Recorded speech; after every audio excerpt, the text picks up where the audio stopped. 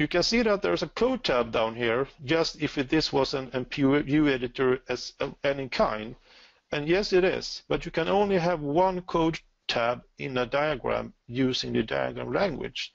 But you can right-click and insert, let's say, unstructured text. And you can also insert SFCs. And as I showed you before, I can now insert a code block in my diagram. This will be my code 2, which is a structured text. I can insert the SFC like that. And as you see, there are actually ports on them. In this case, what will happen is that as number 15, this block will be executed as part of the diagram.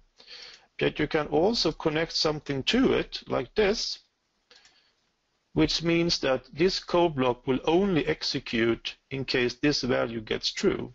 It's a sort of a conditional execution of the structured text block. For SFCs, it's even more advanced. Here you can do port visibility, you can do show all, and here's now 3 ports that can reset, hold, and disable the actions in the SFC, and you can connect those, of course, to other blocks.